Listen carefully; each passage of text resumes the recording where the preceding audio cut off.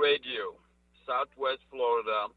Millions of people are listening, and we have a great guest today.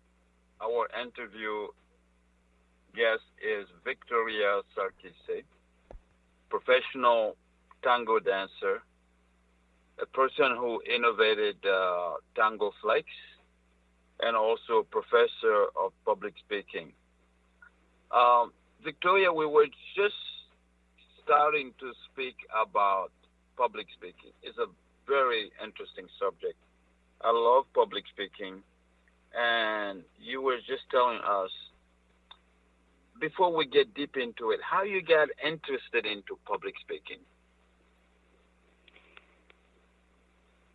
Oh, that's a good question. How did I get interested in public speaking? It was, as I was doing my master's at UCF, the University of Central Florida, they needed instructors that will teach public speaking because in the state of Florida, it's a required class that every student needs to take in order to graduate. So it was one of those classes that you couldn't graduate if you don't pass that class. So I had the younger ones, the freshmen, and I also had a lot of seniors, people that they've been trying to graduate without taking public speaking. But so they needed instructors, and then I was offered a position, and I really fell in love with it, teaching that class, because it teaches you so much about your personality. You have to overcome the fear of public speaking. And it's also like you're almost acting on stage when you're delivering a speech. So what I love to share with my students is the aspect of being really confident before giving the speech. And prepare your mind to forget about all the fear and just focus on yourself and engaging with the audience. So I like to, tell them about a few little secrets on how to become a really good public speaker just by learning and following a few simple rules. Right. So what are those few simple rules? Because I think one of the greatest fear in our society is a lot of people don't want to speak in public. Mm-hmm. Let's go in detail. Share with us what are the secrets of public speaking. What are those secrets you could share with our radio listeners? Mm-hmm. So, kind of like continuing a little bit from a few things that I share with you on the first part. And let me do a quick summarize what we talked about. So the first one I talk about, know your topic and get organized, practice, visualize yourself giving the speech, and do some deep breathing. Then focus on your material. So another little, secret, and it's not really a secret, but to have flashcards if you need to. And I even use them when I have to give a public speech. I usually have flashcards with me, not with full sentences in them, but I do have some words, keywords, to remind me in case I forget, or to follow a certain specific order that will help me to stay organized and on track. so you don't want to write sentences because you will start reading and you will lose connection with the audience. But if you have a word, then it reminds you of your points, but you're still connecting with the audience. Right. So, and sometimes, if you happen to forget something and you need to take a moment, or whatever it is that it happens that it wasn't planned, for example, you forget about something on the speech and you need to take a moment and you make a silence. And take that moment to your advantage and make it work for you as opposed to against you. It's like I said before, you're like an actor when you're giving a speech, so you can act it out and make, for example, a moment of silence as a moment of expectation in your speech. Nobody knew that you forgot if you don't show it. They might think that that's part of your speech, a moment your audience needs to process the information you're giving them, as opposed to a moment that you forgot what to say. So making every moment work for you. So the other things is like making eye contact with the audience. But actually, if you look over the audience, they wouldn't know that you're not looking at them. Because looking at somebody in the eye when you're giving a speech, it could be intimidating.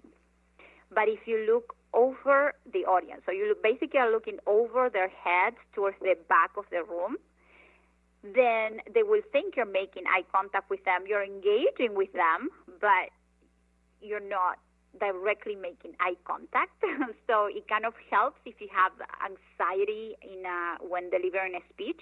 It might help to stay connected with your audience.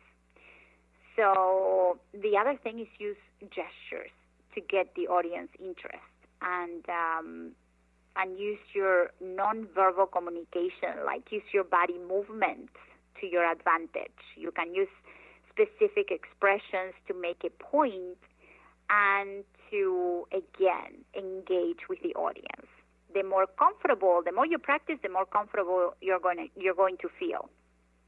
And you want your audience attention, and you want your audience to grow with you and connect with your speech. So the more comfortable you feel, then you can start talking to the audience and making certain gestures towards the audience and making more eye contact to certain people in the audience to make sure that you're talking to them, directly to them, and you're reaching them, even though they are on the other side. So those are a few of the secrets. I don't know how much time we have. I can share more. Pretty interesting. I love public speaking, and Victoria, let's talk about what is out there. There's a lot of great speakers. What is one of your favorite speakers around the world? Some presidents are very good at it. Some pastors, some athletes, some famous people. But you as a teacher, I'm sure you have 2 or 3 or 4 names in your reservoir. People you will say, oh, that speech is one ready, I love it. Which one is that one? Can you share that with us? So I have a few favorite speakers and speeches. One of my favorites that I always share with my students as like the first speech that I would share with them is the I Have a Dream by Martin Luther King.